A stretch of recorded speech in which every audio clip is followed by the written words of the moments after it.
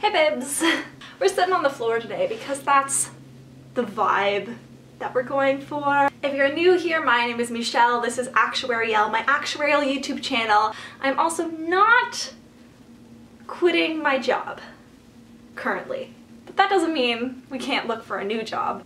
Amongst all the I like my job reasons to not quit my job, I also have a few mental hurdles with regards to not quitting my job, one of which is I don't have a resume. The last time that I applied for a job was when I was applying for an internship at the company that I work for now, back in 2012. So it probably said things like peer tutor and taught swimming lessons. Another reason why I'm not quitting my job is because imposter syndrome. Like, I feel like it's a cliche, but we all, or a lot of us, really feel it, where it kind of feels like I don't actually know what I'm doing in my job, but I somehow tricked my colleagues into thinking that I know what I'm doing, and so if I go somewhere else, they're going to see that I don't actually know what I'm doing, and then everything is going to be chaotic. So yeah, I'm not quitting my job today or anytime soon, or maybe I will. No, I'm not. No, I'm not. No, I'm not. No, I'm not. No, I'm not. Okay, I thought it'd be fun just to do a little online job search and see what my options are. And then maybe in a future video, I would update my resume, and then I wouldn't feel as trapped in my job. I like my job, but sometimes feeling like I can only have this job makes me feel a little bit claustrophobic, and maybe just removing those barriers would make me feel a little bit better. And maybe it'll help you guys see where to look for actuary jobs in Canada. Like I often say on my actuarial Instagram page, at Actuarial, same way it's spelled here, you should follow me.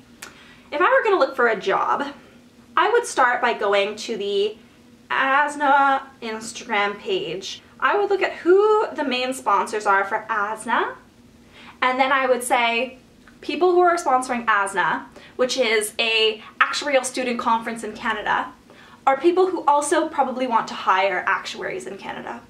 So we've got this page of 2022 ASNA convention sponsors open.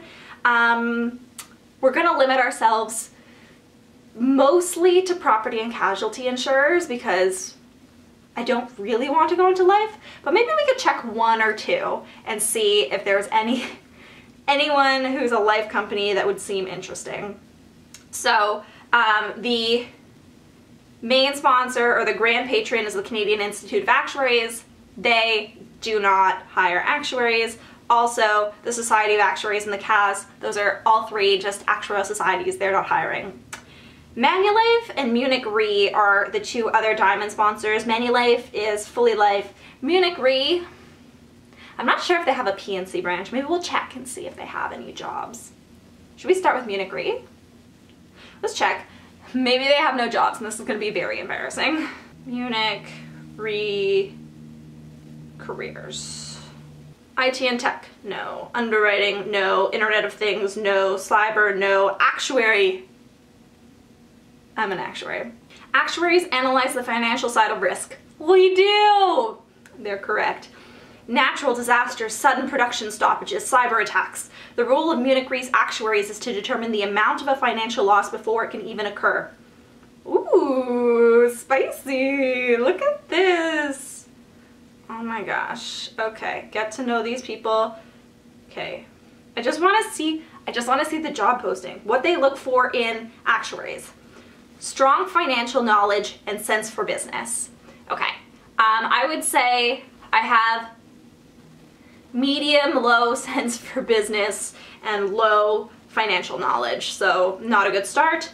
Excellent communication and problem-solving skills. Yeah, I'll give myself that one. Willingness for interdisciplinary cooperation.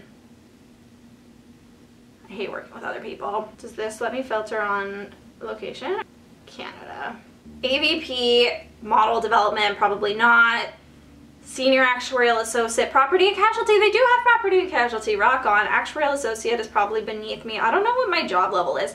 I have 7 years of full-time experience, and I am a fellow, so I don't know what their job titles are. Sometimes people ask me, like, what's the difference between this job title and this job title? And I just have to say, like, it's very company dependent.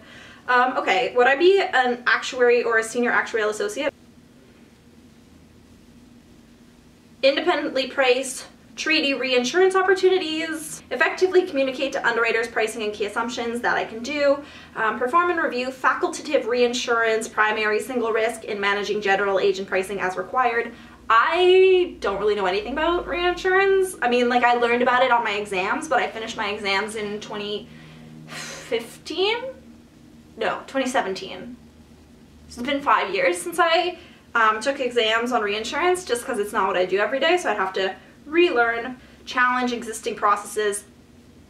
I love challenging existing. There is nothing that brings me more joy than finding a stupid process and being like, that's dumb. Peer reviews, sure. Okay, so what do they want? FCAS, FCIA, Bachelor in Actuarial Science. Yes, and then 5+ years, I've got that. Strong verbal communication, presentation, and negotiation skills. Check. Ability to work with all areas of the company collaboratively to achieve results under tight deadlines. I do not like the tight deadlines. That bit, I don't like the idea that, like, they might set tight deadlines from the get-go and be like, you have to work crazy hours.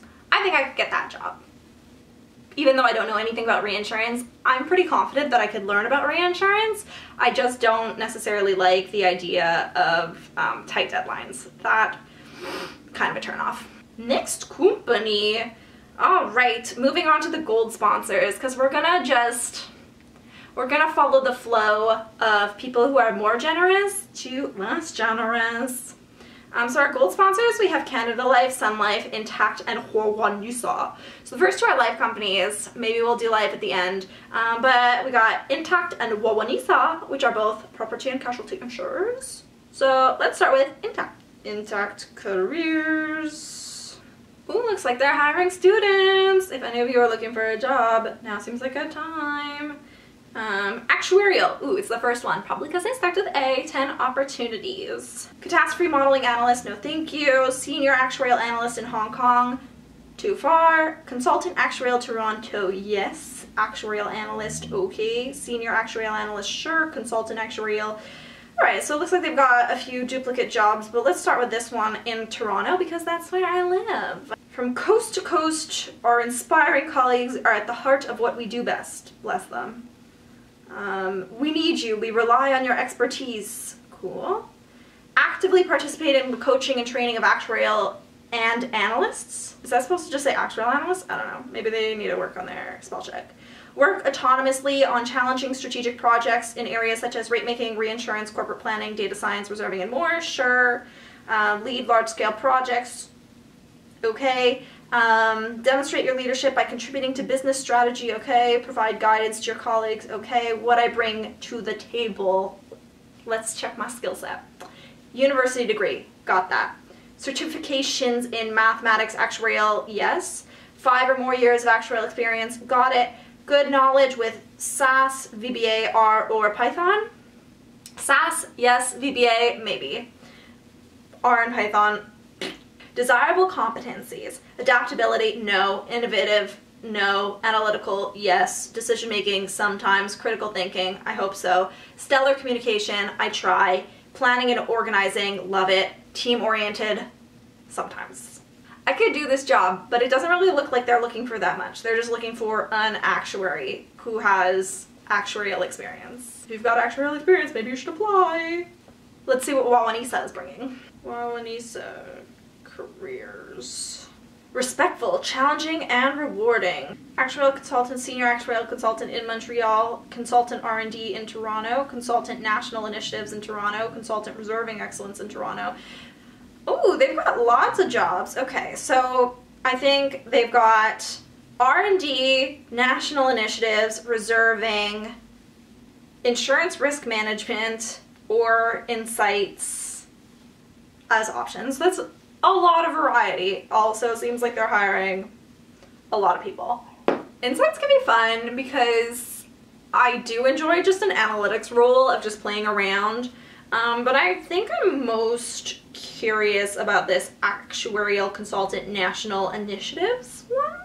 As a member of the National Initiatives team, your focus will be on improving our pricing sophistication by working on exciting projects that support our regional pricing team. Ongoing assessments of our pricing best practices and methods is also an important part of the role in order to support advancement of our pricing function. As an actuarial consultant, you will mentor actuarial analysts while applying your knowledge to complex problems in the pursuit of solving business issues and answering business questions. In this role, your contributions will support the financial goals of the company and provide value to our customers. Rock on. Job responsibilities, data, research, extract, and manipulate complex data from all relevant sources. I can research and assess it, but like, why is it complex and what are they talking about? I don't know. Identify relationships, problems, issues, and assess data quality. That's just standard as an actuary, that you have to reconcile your data, make sure the data quality is good. As actuaries, we are part of a profession and we are bound by standards of practice within that profession, and there are lots of standards of practice with regards to data and data quality, and making sure that your data is good and appropriate for the analysis that you're doing before you even start your analysis.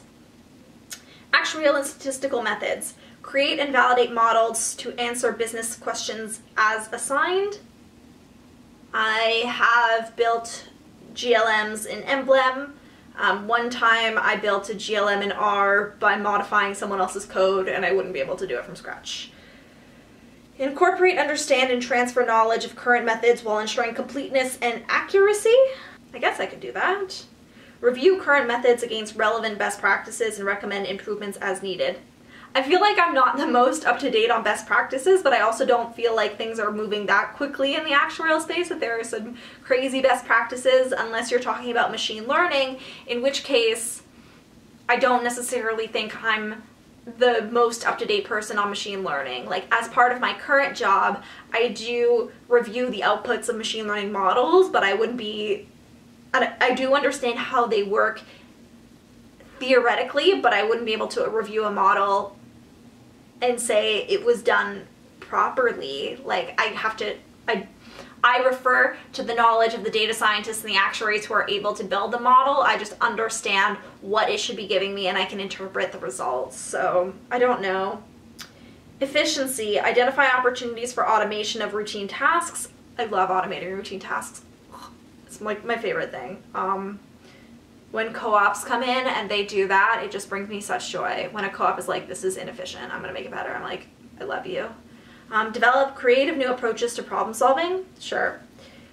Collaborate closely with various other teams to solve complex problems. I mean, sure, I work now with our data science team. I work now with our underwriting team. I work with our ops and planning team, who are the ones who like get stuff implemented in the system. So yeah, that's something that I could probably do. Develop and deliver presentations to the actuarial groups. I love a PowerPoint. I mean, all right. If I'm doing an analysis, I hate putting the results of my analysis in a PowerPoint. If you saw, there was an article years ago that I just keep bringing up. Jeff Bezos banned PowerPoints at Amazon. It's like, it's not an efficient way to present information at a meeting. I think PowerPoints are a great way to teach people new things because you want to control the flow of the conversation. You're like, first you learn this, then you learn this, then you learn this. When you're trying to present the results of your analysis, I much prefer a Word doc where it's written and like someone can pre-read it and understand the concepts, and then you can have a meeting talking about the content of it. If you're using a PowerPoint as visual support for your presentation that you're giving, it should not have a lot of words on it. Because then if there are a ton of words on your slide, then people are busy reading the slide instead of listening to what you're saying. However, if you make PowerPoints like that with not a lot of words on it, then they can't really be used as reference documents later. So if in 3 months someone wants to refer back to my presentation, well, there aren't a lot of words and therefore they don't really remember the context. So it's a little bit hard. It's much better to have a Word document people can read in advance, and then you just have a Anyway, that was a rant. Back to Wawanisa. Workflow management. Develop effective plans that define activities, resources, and timelines. Sure, we love a Gantt chart. Track the status of various project timelines, tasks, and various activities. Sure. Qualifications. Let's see if I'm qualificationed. Undergrad degree in actuarial mathematics, yes. Associate of the Casualty Actuarial Society, I'm a fellow. 5 years work experience in insurance or related. I have 7. Experience with machine learning methods or other modeling software such as Emblem, Classifier, or Radar is considered an asset. I have built models in Emblem, although it has been probably like 5 years since I built a model in Emblem. I do have experience interpreting machine learning models, but I cannot build them. Robust knowledge of Microsoft Office applications. I mean, got it. Ability to ask effective questions to elicit detailed and relevant information. I think I'm pretty good at that. I think I'm good at asking good questions. I think I'm bad at asking them tactfully. I think often what happens is when I'm asking those questions, I can come off as a little blunt, a little harsh, a little rude. But they're good questions to ask. I think that's enough companies to look at for now. Are you on the job hunt? Do you have any tips for me? Because if I'm gonna make a resume in the near future, leave resume tips below, please.